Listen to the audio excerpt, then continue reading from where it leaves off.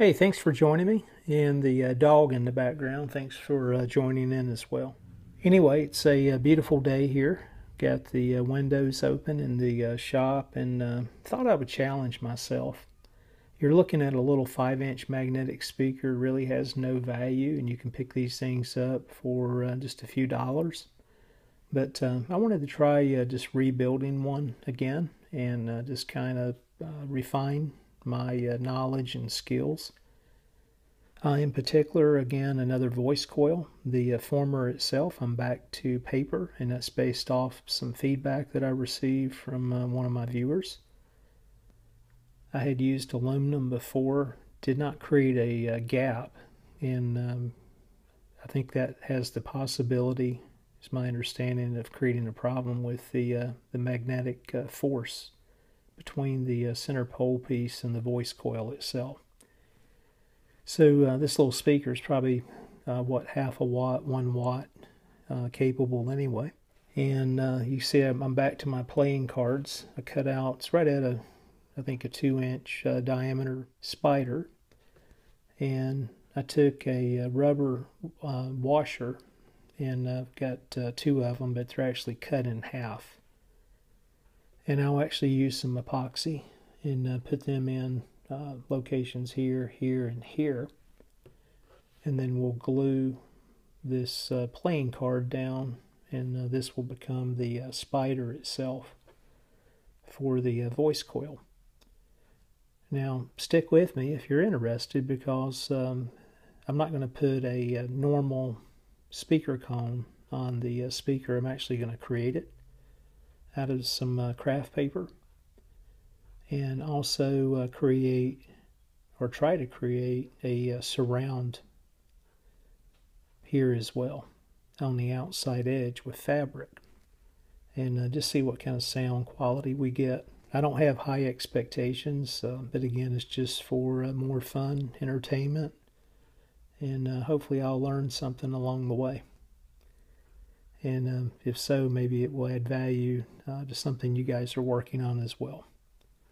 So if you're interested, stay tuned. I'll do a lot of this work off camera, and I'll provide some updates on the techniques itself that I use to create the paper cone and the surround when we get to that point.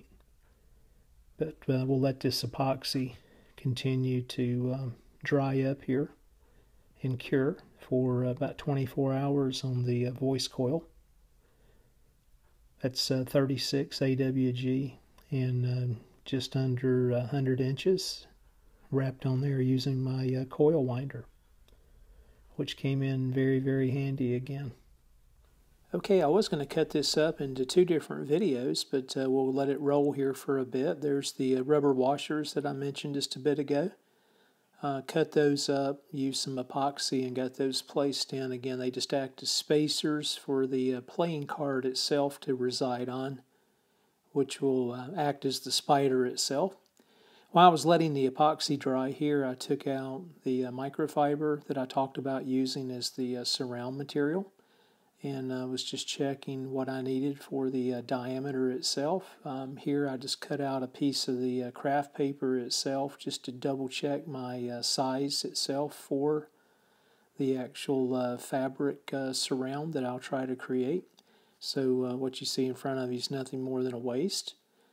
Here you can see I've got the microfiber just on the cutting board, and I've got it taped down, and just cutting the 2 circles, inner circle piece out, and the other piece itself, which is a little over, I think, 1.5 centimeters wide.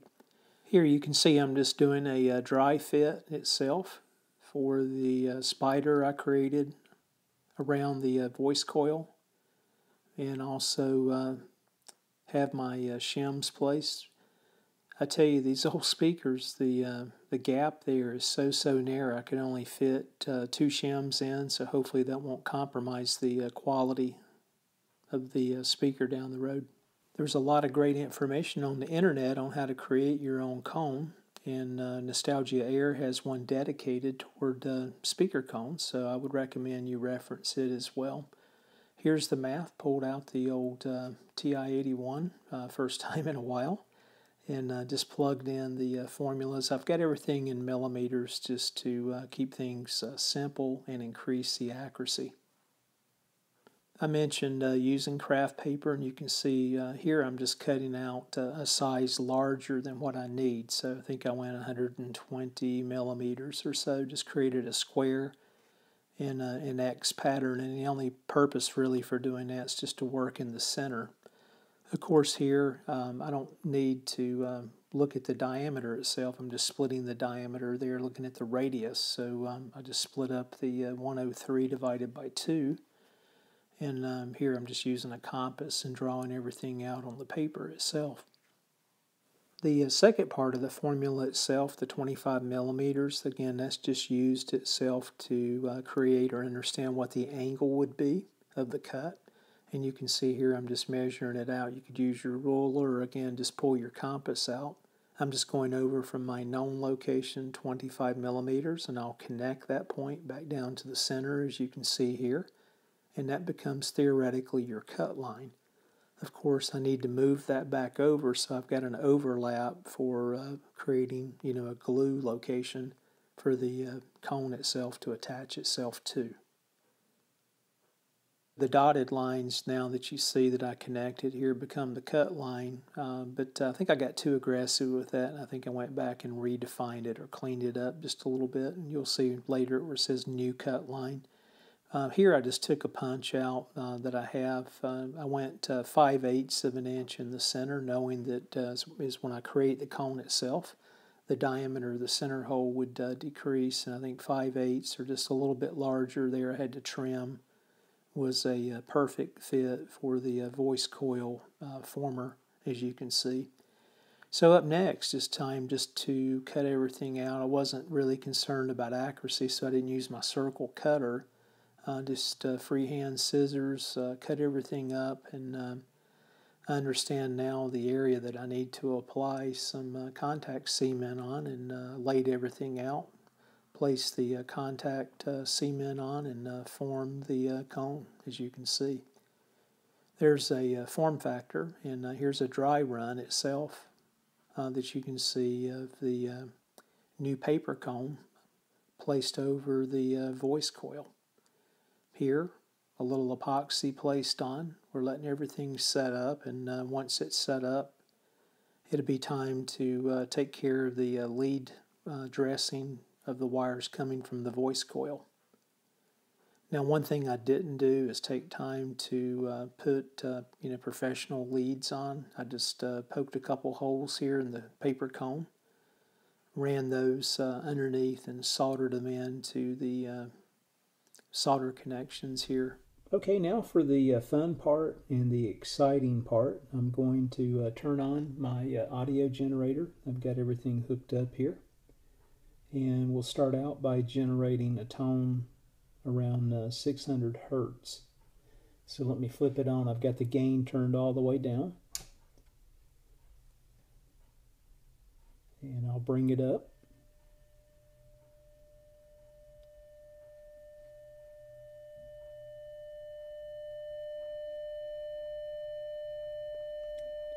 I think that just shows what's possible.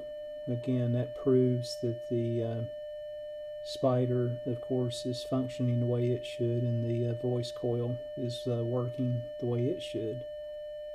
And just that small piece of paper on here, which is, what do we say, 3 3/4 inches. It's pretty amazing. Still want to work on that surround. So let me bring this up just a little bit.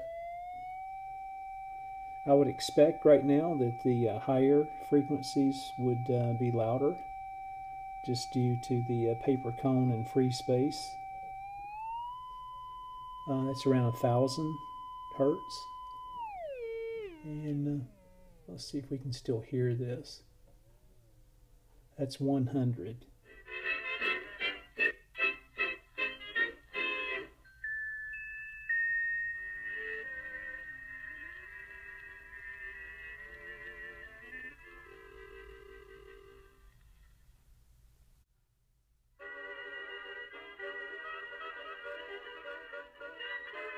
more to come on the surround. Thanks again for watching.